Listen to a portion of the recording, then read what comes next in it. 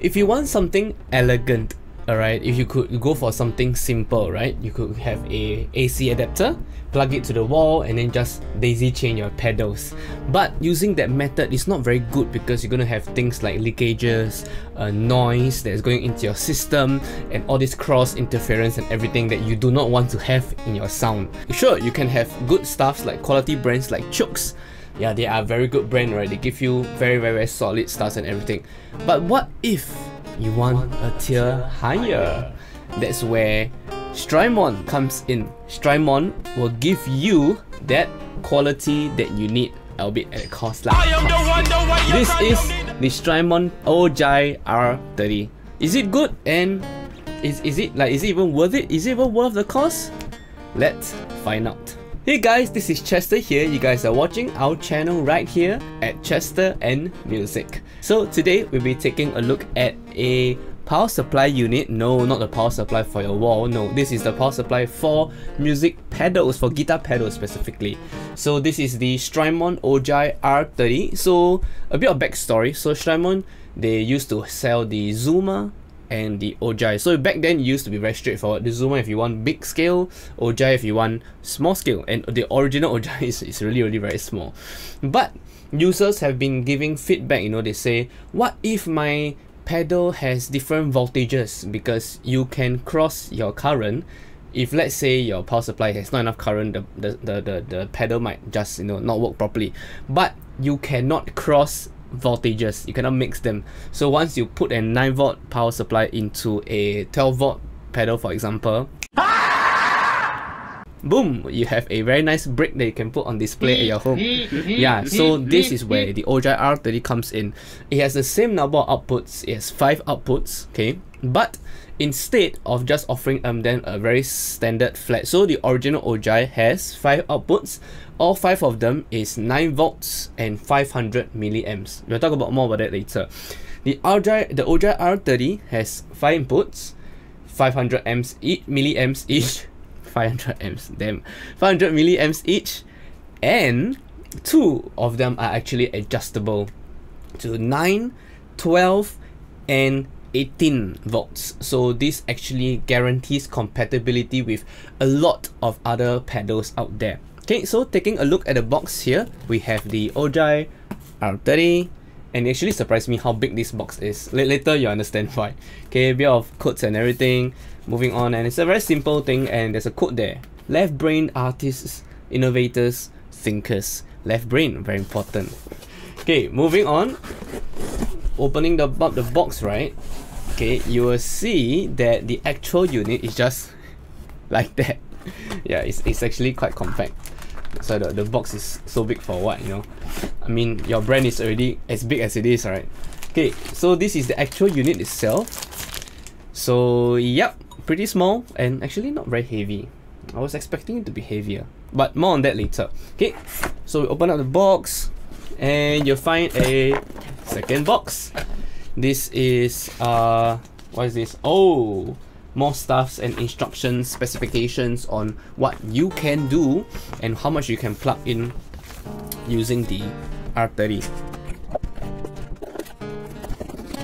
2,000 years later. Okay, so what's in the box? It will be the actual power supply itself, metal by the way. Yeah, so just a reassurance thing. Alright, power supply cable. So this particular second box actually contains the actual power supply. Okay, so a thing with the Strymon Ojai units, right, whether it's the original one or it is the R30, the power supply is actually a separate unit.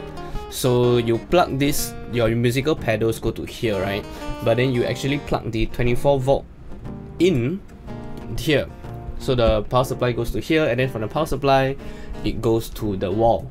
So it's actually a decision that I'm not really very happy with, but they have actually addressed it. So if you want something like a built-in solution, you can actually go for the Zuma R300. So yeah, so that's covered. This is the cable that connects this to this, and this is stickers, I suppose. drill template. So if you want to drill a if you want to drill a mounting kit to your pedal board underneath your pedal board, use this as your mounting template. Yeah, it is to scale. So you just need to drill this and then you can mount it using these two holes right here. It will line up. Yeah, see? It is in line with these two things here. Okay, so you can drill it. So screws, they actually come with two screws. Yeah, 2 screws. So you can do that if you want. Personally, I would just use a zip tie because I don't feel comfortable, doing this kind of thing. Okay, and some hotline stuff like that, but too bad I don't live in America, so that's not applicable for me.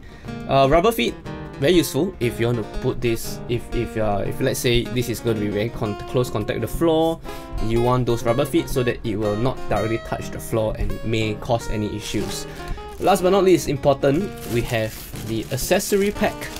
So what does accessory pack contain? We'll talk about that in a short while. So for the accessory pack, right, we have 5 cables included.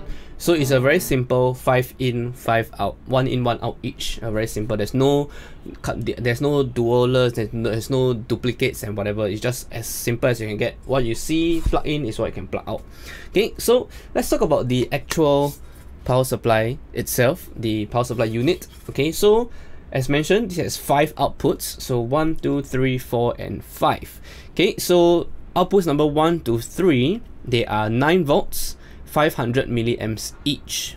Okay, so it's very important because 500 milliamps, that's a lot of power. Okay, most guitar pedals, regular size ones, most digital ones, they actually use less than 100. On average, they use about 40 to 50 milliamps only. So it's a lot. That means that you can also purchase separately like a splitter or 1 input to 2 output. So you can connect like 2 pedals using this 1 input.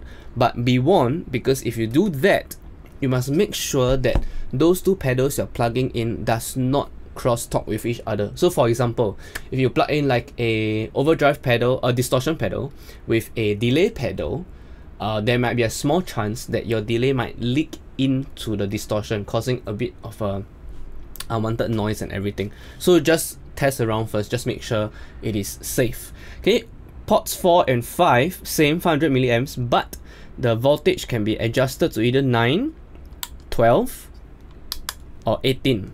Alright, so both of them, they work the same. So 9, 12, or 18. Okay, this is your 24 volt in, 24 volt in, 24 volt through. So in is from your power supply here, as mentioned before. Wall goes to the power supply connects to this cable goes to the in, and it goes like that. Okay, so through is something cool. So I haven't seen anything on other companies before, but if let's say you bought this initially for a relatively regular size board, right? Because five inputs, and then down the line you upgrade, right? You improve your skills, you become a better guitarist, you upgrade your board, you have more pedals, and oh no, you need to buy a new power supply. No, you don't need to do that. You can actually save your money. You can purchase something special called the expansion kit.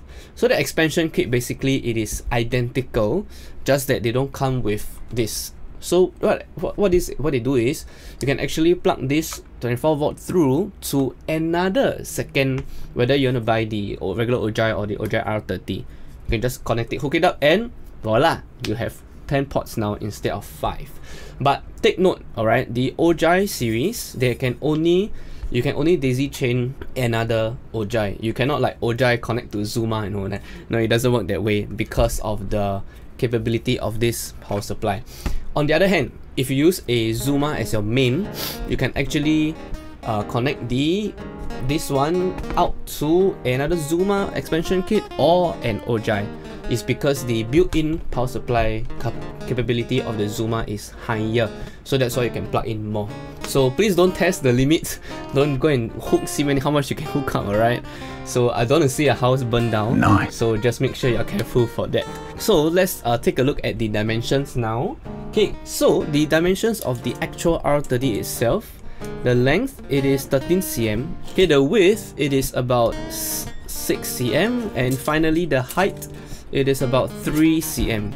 Okay, So that's for this actual unit itself. Let's talk about the power supply. The power supply length, it is 10.5 cm.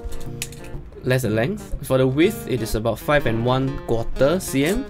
The height, it is about 3 cm. Okay, so very important because this is actually 2 physical units, right? So that means that if you want to mount this below your pedalboard, you gotta factor in 2 physical units under. So if your pedalboard is, let's say, not long enough, so you might be able to mount this, but you might not be able to mount this. So you gotta factor both in, and yeah, just make sure both is good lah. Alright, if not, you might want to consider getting the zoomer, or you just want to put this on top of the pedalboard instead, so you can actually save space if that's what you want. If not, I believe that's about it for the Strymon Ojai R30 power supply. Like this video if you liked it, subscribe to our channel if you haven't done so yet. I'm Chester, that's all for today. See you guys.